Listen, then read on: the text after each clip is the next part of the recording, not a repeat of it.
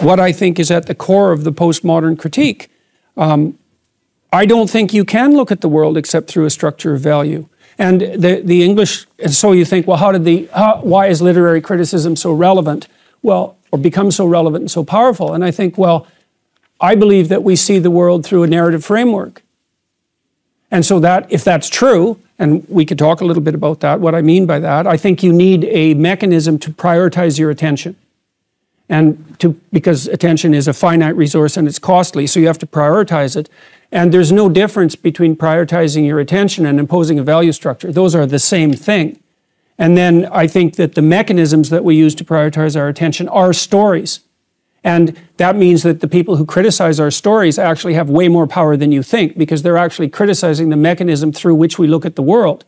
And so the postmodernists would say, look, you even look at the scientific world through a value-laden lens. And I think, yeah, you do. They're right.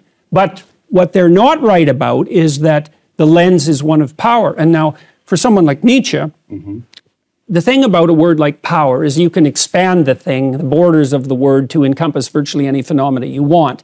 And so that's why I tried to define power as my willingness to use compulsion on you or other people.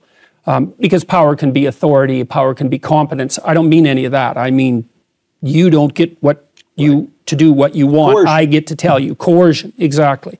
And I do think the Marxist types view the willingness to use coercion as the driving force of human history. And that's really saying something, because that means it's the fundamental motivation.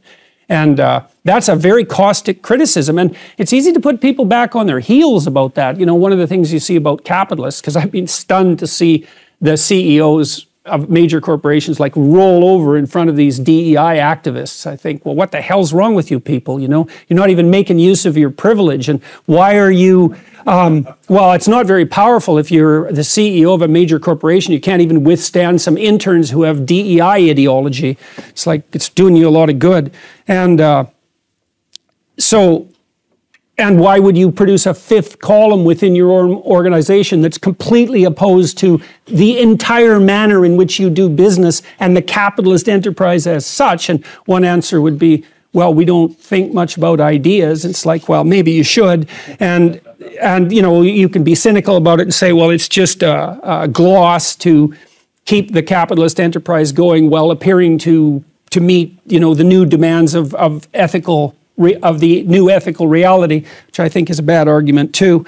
But more importantly, it's that people are guilty.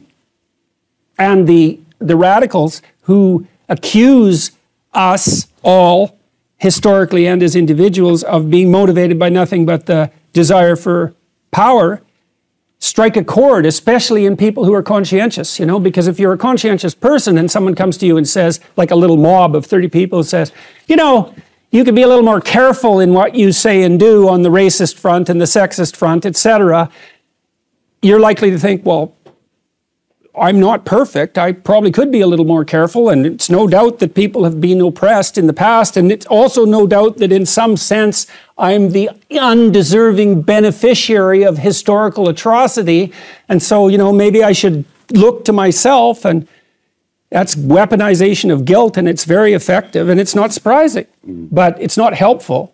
So, you know, so there's a resentment that drives this, like a corrosive resentment that's able to weaponize guilt, and it's very difficult for people to withstand it.